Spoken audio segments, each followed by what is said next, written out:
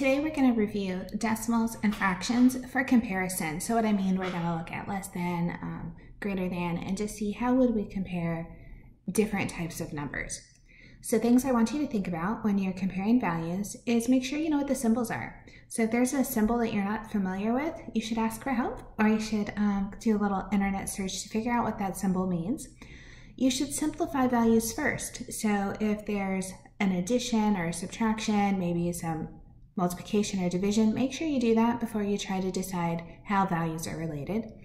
And a lot of times it'll be easier if you change both the values to decimals, because I think we think about decimals easier because we're used to dealing with money, right? And so that part of just understanding decimals will help if they're all in the same unit. So if you have a fraction and that fraction doesn't make sense to you, switch it over to a decimal, and I think the comparison will be easier for you to understand.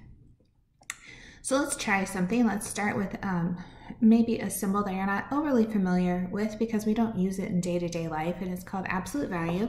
Just looks like bars on the outside of a number, and it really stands for the distance something is from zero. Generally, we don't say distance is positive or negative. Like the example I always give is like driving to work. When you drive to work, say you drive 5 miles to work, you don't say I drive a positive 5 miles, or you don't say I drive a negative 5 miles, you just say you drive 5 miles. So we don't assign values to a number as negative when we're looking at absolute value. We want to say that this number is always greater than or equal to 0.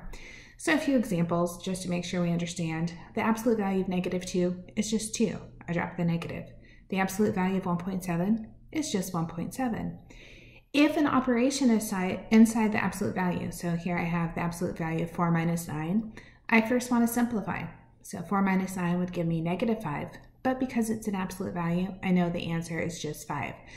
What I want you to see there is I didn't go absolute value of 4 and then subtract absolute value of 9. I treat the absolute value like a parenthesis, and I do what's inside first. So let's try this. Let's fill in the blank with either greater than or less than, and I've given you the absolute value of -7 and the absolute value of -3. First thing I want to do is simplify.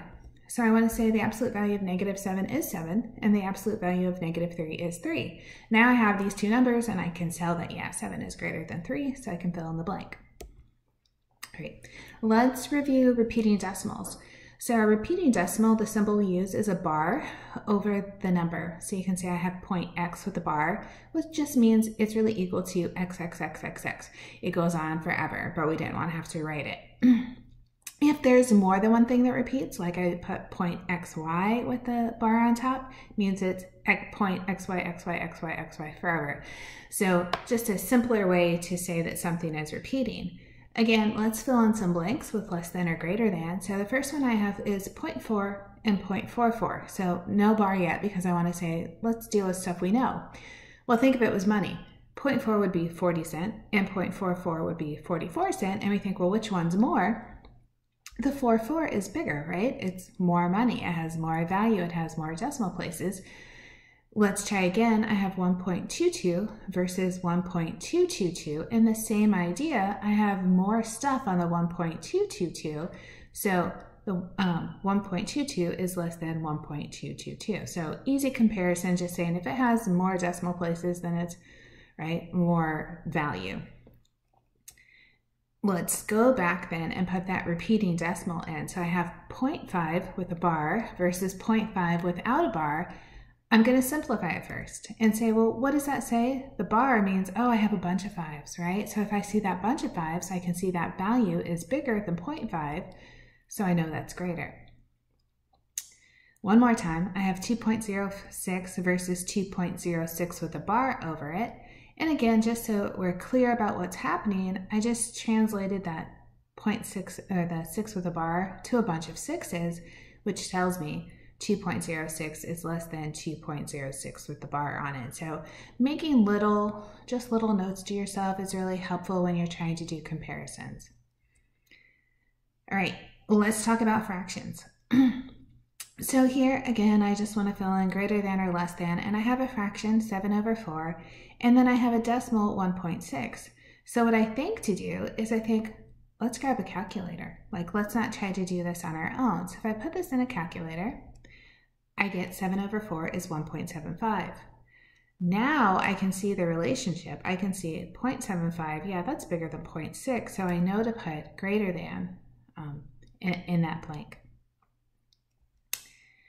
Well, what if we have some operations first, right? So I have 9 over 40 plus 2 over 5, and I'm trying to compare that to 3 over 5 times 5 over 2. This has gotten a lot bigger, and so I think, again, let's go to the calculator and let's simplify that before we try to make this comparison.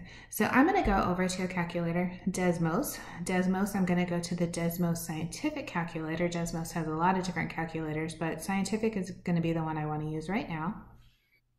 Okay, so in Desmos Scientific, I can type in 9 divided by 40 and see how it became a fraction. I'm going to hit the arrow over so it tells it I'm not the denominator anymore, and I'm going to say plus 2 divided by 5. And it made that other fraction, and it says that's equal to 0.625. So that's one of my values. That's the first one that we need. I'm going to hit enter so I can get a new one. And then we're going to do 3 divided by 5.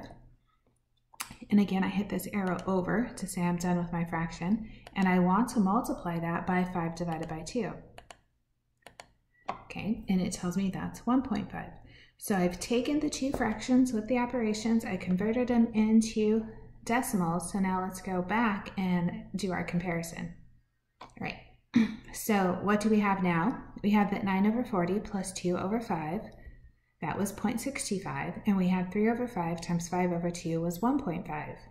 Now I can see 1.5 is bigger, so we're going to say 0.65 is less than 1.5. Okay, let's try again. Here I have 6 over 5 divided by 1 over 3, and I'm trying to compare that to 11 over 8. I'm showing you down here, I did the same thing in Desmos. I put 6 over 5 divided by 1 over 3, and I let it do the simplification for me to get to 3.6. And then I did 11 over 8, and it came out to 1.375. We can see 3 is bigger than 1. So I can say 3.6 is greater than 1.375. So we're using all of those things I talked about, right? We said if there's an operation, let's go ahead and do it. If we can write as a decimal, let's do that because we're better at decimals. And then we're able to make that comparison like as our last step. So all those things really go together to help us figure out how numbers are related.